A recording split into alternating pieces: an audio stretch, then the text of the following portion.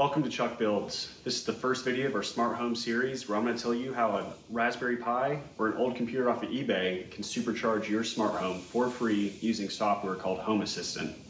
Follow along to this series to learn more and how to install it yourself. Does your smart home not feel that smart? Do you have all these different devices and you're stuck to these apps that can only turn them on and off at a certain time of day?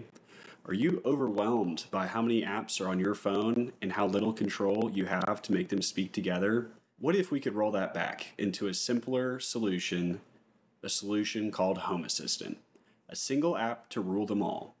HomeAssistant is free, open source, powerful, easy to set up, and so customizable to solve any problem in your smart home. The community for HomeAssistant helps make it so easy to recommend. There's tons of resources available on the internet to get new ideas, help with issues you might be having, or see how somebody else configured a device that you already have. Additionally, the subreddit for it has tons of fun little ideas on what you can add to your smart home, and I can sometimes find setup and configuration files in the comments that I can't find elsewhere. People also share their blueprints. Blueprints are shareable automations that help you get a complex or advanced automation set up easily with just a few clicks. And it helps that there's tons of them available on the internet for free. Automations will be the backbone of your smart home, enabling you to have results without having to pull your phone out and touch any buttons. Here are some of my favorite automations.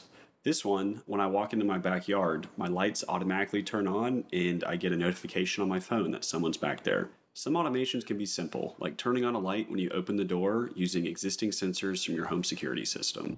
Others can be more complex, using many different devices and sensors working together to protect your home, such as this one that turns off my water when a leak is detected, and notifies my phone exactly where the leak was detected.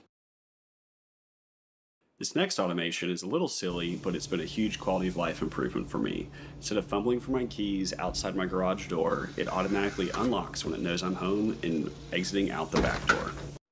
The most visible automation I have is my automatic lights that turn on when you enter a room and change colors throughout the day. If you have something like Plex, when you hit play, it'll automatically turn off the lights in the room for a full movie theater effect. This has been wildly popular with guests that enter my home and realize I haven't touched a light switch in years.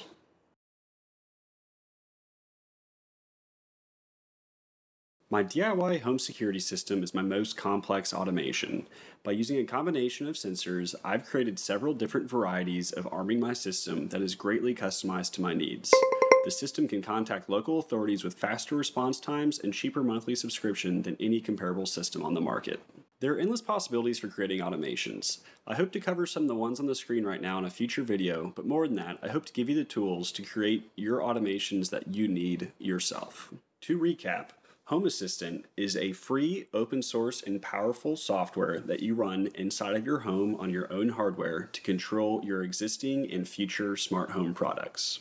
It has a huge community, is very customizable, it allows you to control all your products from just one application, and it enables your different products to talk to each other and allow you to create automations to make your smart home feel smart. I can't recommend HomeAssistant enough, but even if you don't go the HomeAssistant route, there's some topics I'd like to cover for your smart home journey. Many of you have only used the apps and devices for simple tasks, like unlocking a door or changing a thermostat without getting out of bed. Many of you have never installed custom software or operating systems such as HomeAssistant like we're going to do in a future video. This might be a totally new experience, and this is where the mindset shift comes in. Shift your mindset from using what is given to creating what you need. You don't need to go crazy at the beginning. Identify a use case or want and work towards solving that in the simplest terms. Don't be afraid to break out of your ecosystem. Just because you've been using Amazon Alexa or Google Home approved products up until now, don't feel that you continue to have to. With HomeAssistant, you should check for compatibility first, but once you've verified it's supported, go and try that competitor's device. Go get that cheap sensor that you think will look better in your living room. Don't be afraid to explore the unknown. Just make sure someone has it working on the HomeAssistant forum before ordering, or know that the protocol is supported, such as Zigbee, Z-Wave. Also, don't be afraid to break things. I'll show you how to keep backups so you can take a leap of faith every now and then and know that you'll be fine if it doesn't work out. Remember, it's a journey. Things will rarely work the first time. Be resilient, keep at it, and work to dial things in.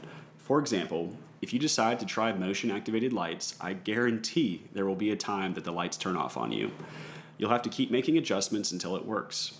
On the same note, be upfront with household members and be open to receiving feedback to make sure that your devices work for everyone. It's easy to get carried away when things start to work well. I advise you to pace yourself.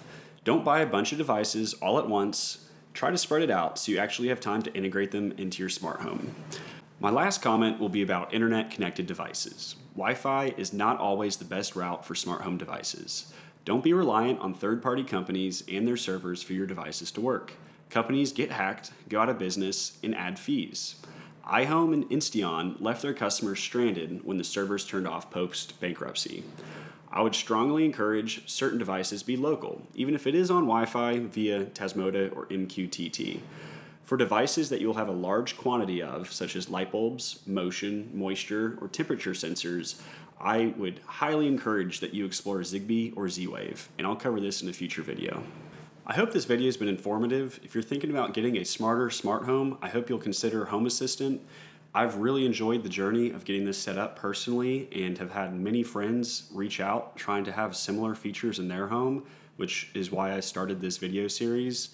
If you don't even know where to begin, I hope you'll follow along with the next few videos. I'll show you what hardware you need, exactly how to set it up, and how to connect your first few devices. I hope in the future to also have videos on various automations that I am using to help inspire what you can do and make it easier to get off the ground with some simple features. Please let me know if there's anything that's unclear, anything I can help you with, or if you have any questions for a unique scenario. I'm more than happy to help and look forward to taking you on this journey.